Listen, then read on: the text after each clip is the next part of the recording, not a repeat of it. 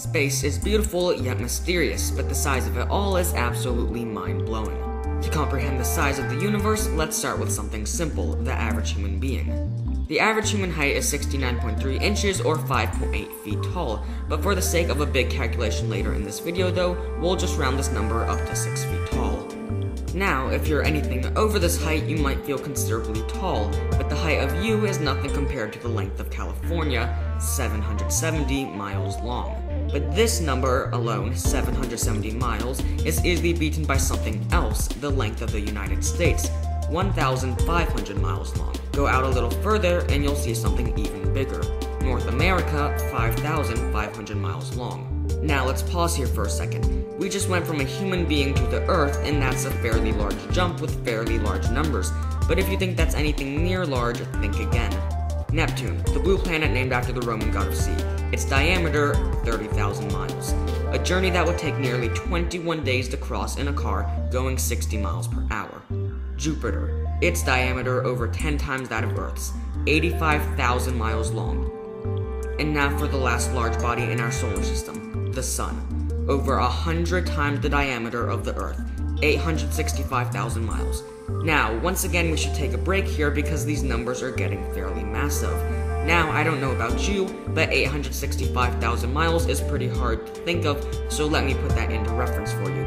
In a car going 60 miles per hour straight, it will take 600 days to cross that distance. Now, even though that distance, the length of the Sun, is massively huge, the distance from the Sun to the outermost reaches of the solar system is even larger, 2 light years. A distance so grand that light, the fastest thing that can ever exist, takes 2 years to cross, a distance which will take over 20 million years to cover in a car.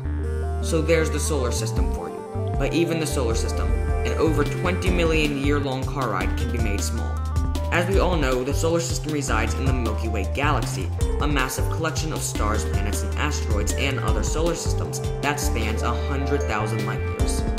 Our car ride across the length of this would span about 1.1 trillion years. And to top it all off, the observable universe.